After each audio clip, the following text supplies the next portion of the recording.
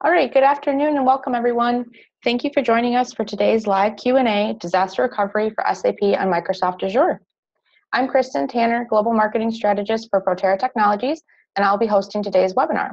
We appreciate all of you for taking time out of your busy schedules to attend today's informational session and interactive webinar. We hope to answer all of your technical disaster recovery questions for Azure solutions for SAP. We will be getting started shortly, but I wanted to go through a few housekeeping notes. Only our presenters' phones are live. Your microphones have been muted by default to block any background noise. At the conclusion of the presentation, we will be taking your questions live via the Q&A function located in your webinar sidebar. And just a reminder, this webinar will be recorded and a link will be made available to all attendees after today's session. So now I would like to introduce today's presenter, Patrick Osterhaus, Chief Technology Officer for Protera Technologies. Thanks, Kristen, for the warm welcome. And as Kristen mentioned, I'm Patrick Osterhaus, Chief Technology Officer of Protera Technologies. We'll go through this content here today. We're talking about DR specifically for Azure, and we're going to go through a little intro on Protera and our background experience with working with Azure and with DR solutions for SAP. And then we'll take a more deep dive into Azure DR, specifically on SAP. We're going to look at a use case and the advantages this customer has captured from using Azure as a target for the disaster recovery for their SAP production system.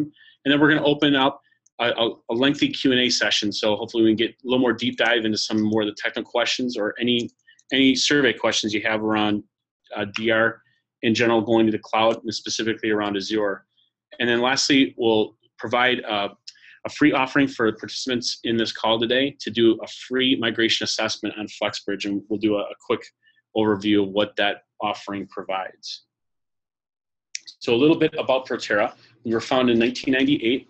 Our headquarters is in Chicago, Illinois, and our mission is to provide ITO services as a platform and to empower solutions for companies using SAP and to leverage all the innovation IT has and it's with cloud offerings and automation and with SAP in-memory HANA solution to provide the best innovative solutions to our customers. We do this through what we call our Protera AppCare platform. And within this platform, it's not only the cloud offering, which is the IaaS portion, and the platform as a service, but all the other management it takes to run the SAP systems, to fully monitor them, do capacity management, all help desk functions, which are provided 24/7 in multiple regions around the world. And within doing this within the ITIL framework, which is fully certified by SAP and our partners, including Microsoft and SUSE, which we recommend for the operating system for HANA systems. So we'll talk a little bit more about the AppCare platform in detail, as well as about the delivery platform with the cloud brokering services we provide. We'll talk a little bit about that in the next slide here. So when we connect to an on-premise data center, we can make a cloud system appear like it's in the same network. And we can do this where the company has no visibility or awareness that there's any deficiencies in having a hybrid solution for those systems that aren't at their location.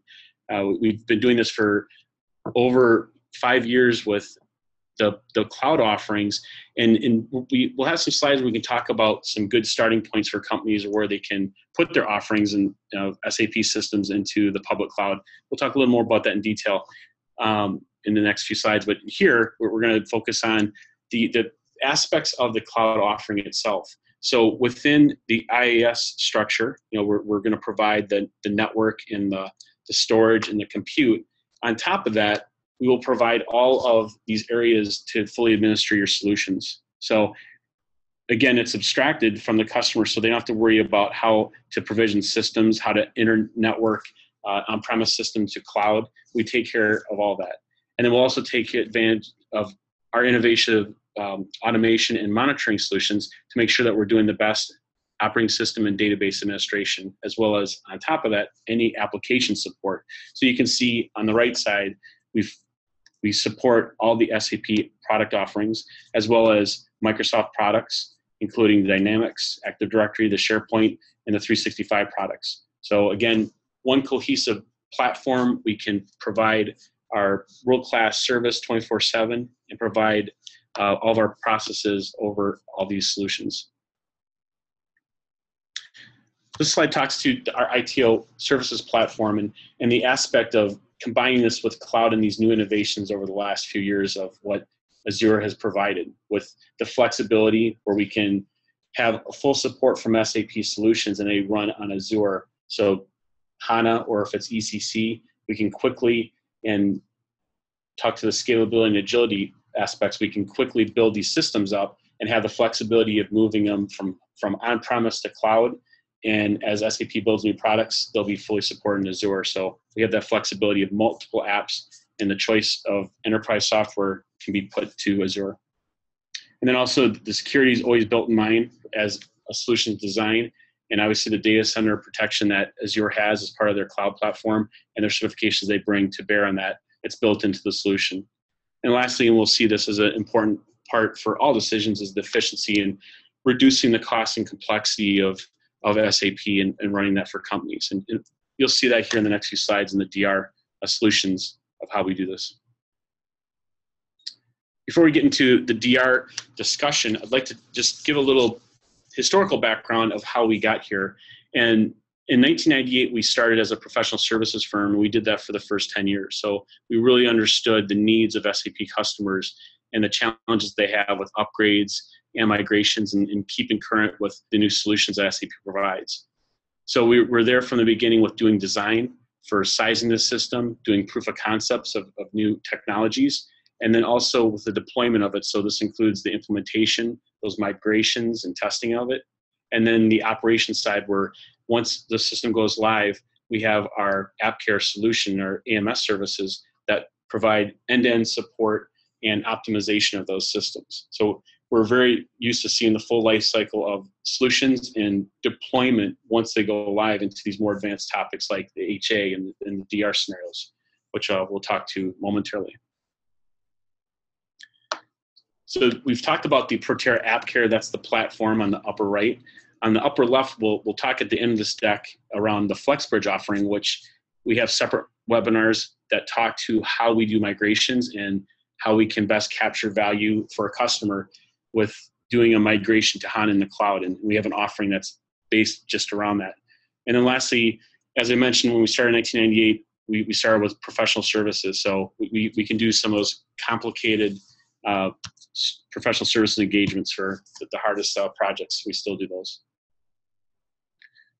So why DR? In this slide, we'll talk about the features. And this gets into cloud adoption and for SAP specifically, the good use cases for the cloud. And back in 2008, 2009, when we started seeing the cloud offerings being available for enterprises, we quickly saw that this is an opportunity for companies to capture the value of cloud because A, they could start up a system just when they need it. They can run it at a minimal footprint for keeping the systems replicated. And then they can easily copy the system whenever it's needed to do testing. So we saw this as a perfect use case for DR on the cloud. So that's actually where we started. Our first systems that we put in the cloud were exactly this. The other huge advantage is that the geographic choice within Azure, the regions that are available around the world. So you have truly a great choice in if you're located in the West Coast going to East in the United States or vice versa, or if you're in Europe, you can spread your geographic zones over Europe or even go to another continent. So there's a lot more choice than ever's been available. And so it gives the business their options for a low cost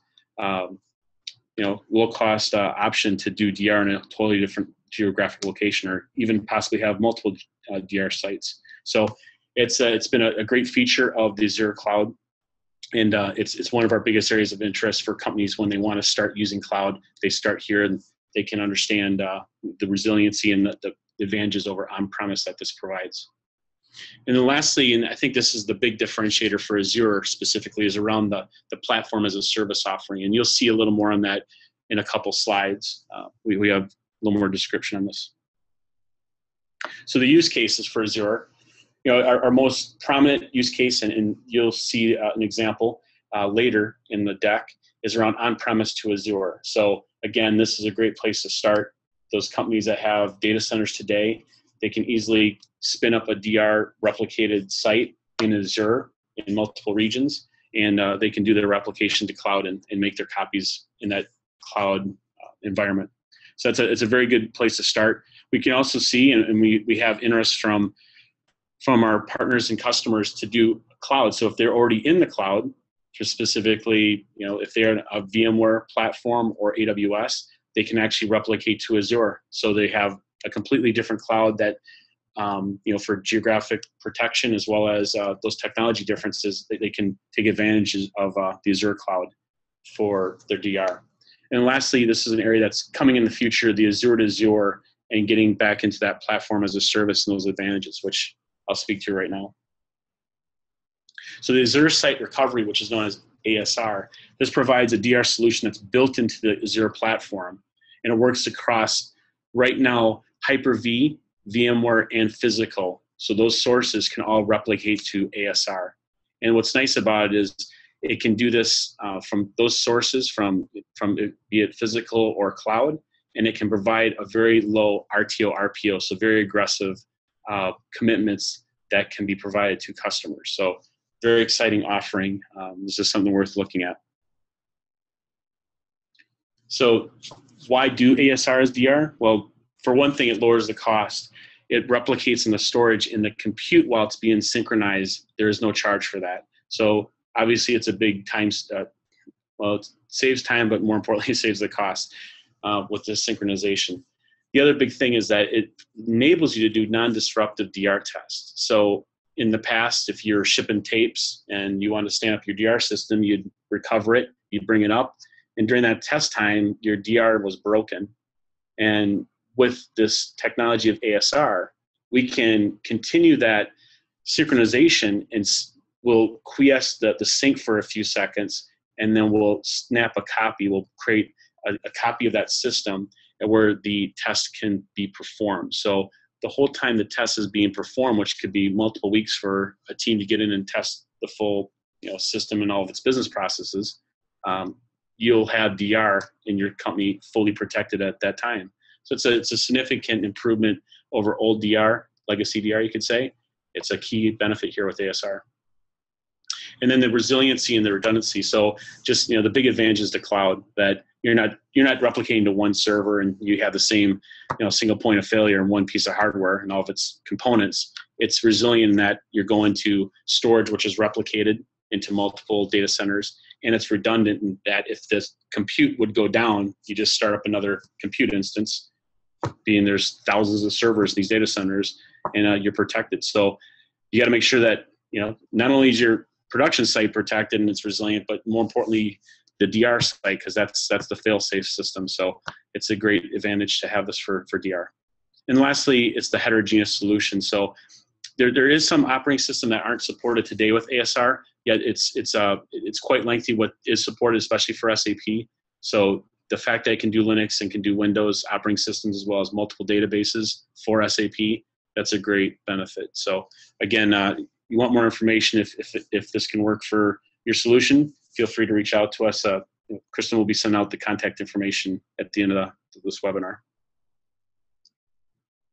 So important keynote, paramount to remember here is that when we do DR, and this is for SAP, we want to make sure that that DR system is certified to run SAP on it, because DR is no good if you someday you can't run prod on it in a supported manner. So these are all important features. These are all important considerations you have to look at to make sure you're up to snuff for that DR system. So foremost, you have to have premier support from Microsoft. And this is a key benefit because this is a key benefit to do DR with Protera because we are a premier support provider already. So this is a key piece that has to be part of the solution for it to be certified to run on Azure. And then these other three pieces are very technical in nature. This is around enabling the monitoring which SAP plugs into that is enabled in Azure. So those instances that are running in Azure, it allows monitoring by SAP to be done. There's also storage requirements for sizing for how the networks are provisioned and how they're secured, which are very important. And lastly, the storage requirements. So there's IOPS requirements, obviously, for performance, that if it's HANA, it has to have this requirements for IOPS, and also for production business suite systems. So obviously we want to make sure it's sized properly if it's going to be used for production. So we wanted to talk here about our success story. This is Chromaflo. It's a Midwest company, and they have an ECC system that they were wishing to do DR for many years. And that's where we thought of the idea of doing the DR on Azure for all the reasons that we just went through, with the resiliency, the low cost, the ability to spin up and test whenever needed. So this slide talks a little bit about that spin up. So in 6 weeks, we designed it, we deployed the DR solution, and during that time, there was no production downtime. So the system was replicated from their production environment, and there was no impact to the end user. So it was, they really had no idea it was created until when we started doing replication and we did testing over on that environment. They saw that that second copy that spun up was available. So again, low cost, incredibly resilient, and they have protection now, not only for their highly available production environment, but also with a different geographic location for DR. A little bit about the solution here. This solution actually doesn't have a dedicated connection between the data center, their source data center, their customer environment, and the Azure cloud. They're actually all done through VPN site to sites. So it's a low cost option even for the networking requirement. Obviously it's secure. The VPN provides encryption, so all traffic is protected as per SAP's requirements for production. But you can see here just how the architecture is pretty simple and low cost, so we provide that solution for DR for Chromaflo. So what we want to do now is open up our session here. So if you have any questions, feel free to type them in, and I'll go through those as we see them. So feel free to hit the Q&A button there on the top of the Zoom toolbar there, and I'll start going through the ones I see. You know, as they pop in, I'll go through those. So the first one I see here is around, it says, how does Protera's data recovery as a service work in, is the SLA based on data volume, recovery time, or other parameters? So the RTO, RPO, we have a standard on those timings, and those obviously can be adjusted to be more aggressive. So the SLA is based essentially around those two parameters. So RTO and RPO, how quick we can get the system back and how much data would be lost. Now I'll say we may have a few hours in those RTO, RPO. We've been able in test, being able to simulate those SLAs being in minutes with the technology. So it is truly capable of doing some very aggressive SLAs on those two parameters for DR. So it's very encouraging. Another one coming in. So we have SAP on-premise. If we deploy DR systems in the cloud, how does the fallback from DR systems in the cloud to our data center work? So there's a couple options here.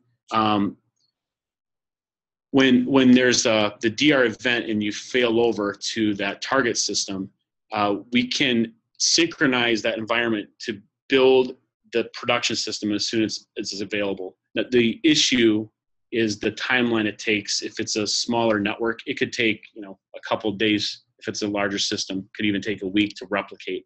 The key point here is that replication is going to be done while the system's up. So to do the failover, to go back to production, there will be a few minute outage. And we also have to work with the customer to do some networking changes to make sure it's pointed back to the right location. Yet it's, the replication, the taking back DR back into production, that's all done naturally without any outage until we switch it over. So certainly can be done without a lot of headache. Okay, seeing the next question coming in. So can Protera DR support physical on-premise and virtual on the cloud SAP systems? So it's certainly, when we started doing DR into the cloud, it was only physical. So it's less important if it's physical, bare metal servers, or if it's virtualized, and even if it's even in the cloud. Now, there's some restrictions in ASR today of what that source can be. For those situations, we actually have our old standard, let's say it that way, for DR before there was ASR, to be able to replicate the environment still. So there's certainly choices for every SAP environment and combination of operating systems and databases to replicate DR into Azure. So rest assured that Azure can be a target no matter what the source are. Here's one. It's talking about is the clouds, DR systems in the cloud regionally isolated to protect against regional disasters, weather events, for example. Is communication latency an issue? So it's a good question. It's no longer. I should say no longer. It's no more an issue than users being geographically. If you have the user that's on the East Coast, they usually access the West Coast. It's going to be the same latency cross country, and I can't remember the exact numbers. It's maybe 40 milliseconds to hop across, the network over the country. So it's not a big problem because SAP GUI, the way SAP is structured, its communication is extremely efficient. It's compressed, and it's not a lot of traffic. So it's always a consideration if you're maybe going around the world. Asia Pacific, if the system's hosted in the United States, they're going to have latency, which brings us up to another idea that now we have the cloud. Maybe there's a better option for where that system's geographically located. Maybe if you have users in both Asia Pac and the United States, maybe the system being in Europe is an option. We've seen companies do it, but short answer is communication latency is not a problem. It's not a design issue that keeps someone from doing it. We just might have more thought where the most users located, where we want to put that target DR system. Here's another one. So does Protera DR services require agents to be installed in the production SAP systems? And the short answer there is no. The way the replication is done is part of the platform. So that replication is done on, within, it's either the database synchronization, how we would do it through non-ASR would be through the replication of operating system files and systems and drives, or we would do it through database replication or combination. But short answer is we do not require agents to be installed on the source systems for that replication to occur. Just reading a few new ones here. So is Protera's DR solution SAP certified? It most certainly is. So as that slide we had, it detailed, the requirements on the support levels. So the support being is there's an issue that SAP sees and they have to go into the stack, so the network or the operating system. SAP requires that a Microsoft's Premier Support contract exists for that system. So that's one qualification, as well as how the systems are designed, as well as it has to be on certified operating system and database, right? Which is what we help with. When we move systems to cloud, we will verify all this. So the DR solution is fully certified. If there's an event and you have to move to DR, you can create tickets without any concern that would be not supported by SAP. Okay, here's a long one. I'm going to try to summarize it. So the questions around key trends around how SAP customers approach DR, and if we can share information on how we see the SAP system, DR systems evolve. So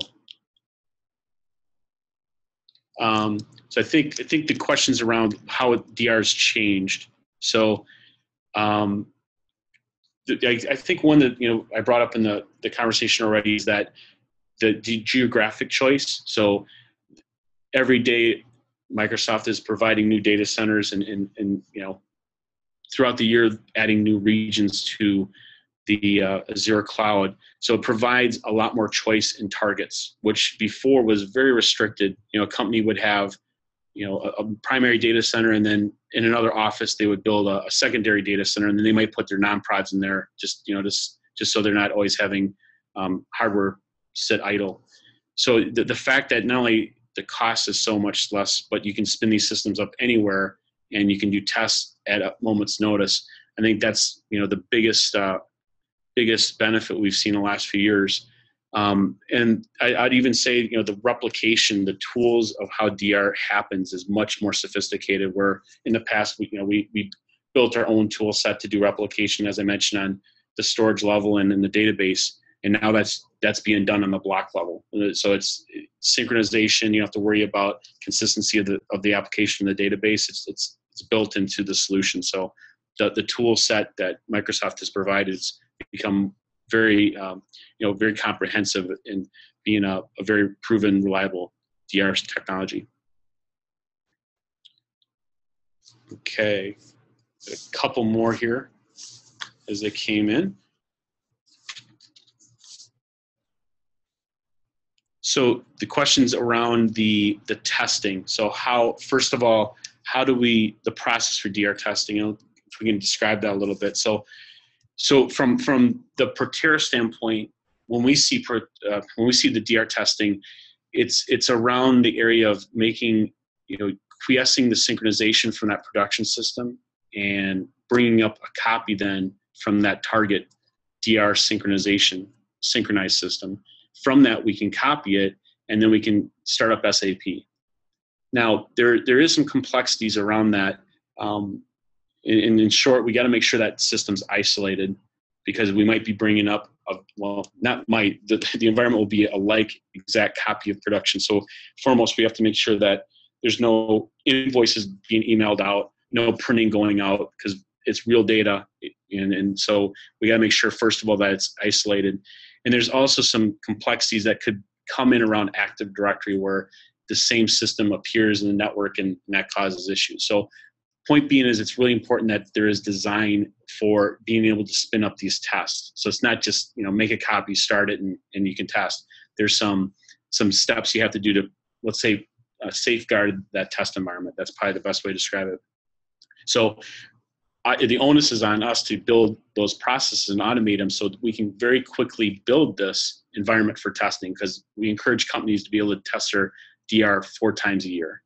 So, and it brings up another interesting idea, and that's around using this test environment from DR as your copy of production. So a lot of companies, have invested a lot of money. They bought very expensive SAN arrays, and now they're going to cloud.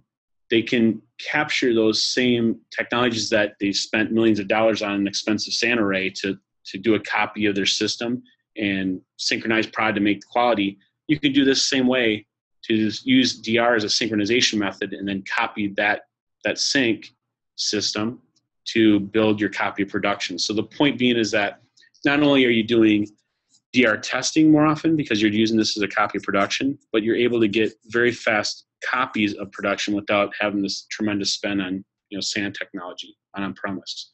So there's a couple of huge benefits to be able to do that test, like we say, quarterly, if that's possible. And the other really nice benefit is, with the DR testing, we've seen with companies where it gives them the choice now where they can have multiple tests. So they could have their HR group, they need that DR system for a couple weeks to do all of their testing. And matter of fact, they want to do some testing of some support packages, so they'll actually use that environment for even longer than 2 weeks.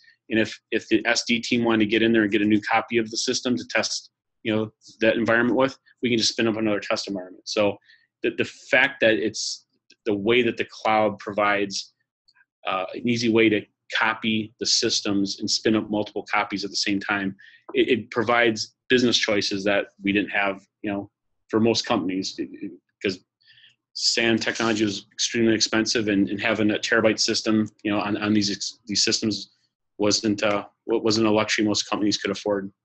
So it gives us a lot more choices. All right, I think the one last question that came in might be a duplicate. It was around the failback option, and that essentially we covered it, but I'll just say it again. So that failback, we have, if there's a DR event from production, now we're on the DR system, there's some time that's going to be needed to synchronize the DR copy, the DR system, it's live, back to production. Now, it could be a few hours after DR happened. If depends on the policies of the customer and how soon they declare DR. Yet, this is probably more practically going to be a few days. If there was a real event that the production system was down for, a natural event, it's probably going to be a few days before that environment gets rebuilt. But this, like I said, the production workload is sized in that DR site, so it can stay in DR for as long as it needs to be. There's actually one last thought on that question that just came in that I wanted to share. We'll finish the Q&A unless another one pops in here in another minute. And that's around when I mentioned about the DR testing, it's important to differentiate. There's responsibility that Protera has in when we do the tests and the setup of that. But the other big part, which in my experience, in my opinion, which is often overlooked, is the business continuity testing on the customer side. So in the customer audit, they'll oftentimes ask us, how does DR work? How do we do synchronization? How often is it kept up to date? Blah, blah, blah, blah. What's the security, right? Those are all good things, are good questions. Yet I've never been asked in an audit, or maybe we just don't see it. Maybe it's asked, but is the business continuity aspect. So when DR occurs, how do you update all your networking, right? How do we notify the users that we're going to a new system? All these other areas that are impacted. Does printing work? Now in this new location from the cloud, does all your network and your ports open so you can print to all your locations?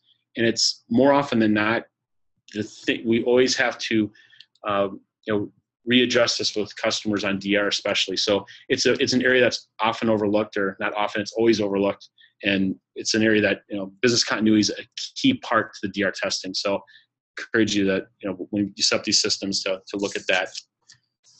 That's a big lesson learned from our experience. Cool. I think we went through all the questions that came through so far. So looks like it. Yeah. So we can go to the next slide here, and I think we're second to last slide, so we're almost done.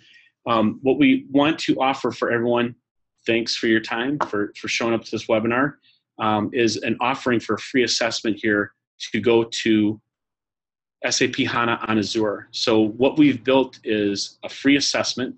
This is, and I think it's about 40 pages on average, which guides the customer on what is needed to go to HANA. So in the olden days, what's still happening today in the market is, people go out for 2 to 3 weeks to do an assessment of the SAP environment to see what it's going to take. We've built a tool set called FlexBridge to automate this collection piece foremost. So we do the assessment, we look at the vitals of your environment with SAP, and from running this report, we will get a file that we consume. Now, this information that's in the report that we see is just the vitals, so there's no customer data. We don't look at your company code structure, we don't look at any of your financials. It's just looking at the heart, the vitals, your blood pressure, your heart rate, and it's looking at sizing information, what versions you have for OS, for your database, making sure you're compatible, or if there's remediation steps that have to be taken to go to HANA on the cloud. So we're considering all that. We provide you what we would expect to be a good estimate for a project plan and the approach, and also you see your real data. So you see your system, how it's sized, and information about the items that have to be remediated before you go to HANA. So it's quite insightful, and I can say for one of the customers that just signed up, from this report, they were able to determine, they made the decision because they were going to do a cloud migration, and then they were going to migrate to HANA, or vice versa. That was up in the air, how they were going to do the order. That each respective project was going to be a year project. And through this report, through us talking about our approach, we were able to take those 2 one-year projects and put it into one project in 6 months. So encourage you to look at this. Happy to provide more information, and we can run a report for you. So Kristen's going to send out the links here after it, so you don't have to worry about writing these down. You'll have the URL so you can follow up on them. Encourage you to attend our next upcoming webinars. These are ones that are coming up here in the next few weeks. So we'll be talking about a few other topics here on Azure. So appreciate your time if you want to come back. And I think that is it. These are how you can find us on social media. Perfect. Appreciate you here today. Yeah, thank you so much, Patrick, and thank you to everyone who attended. We really appreciate it. And if you have any other questions, reach out. We will be sending the recording along with the other links for the free assessment shortly.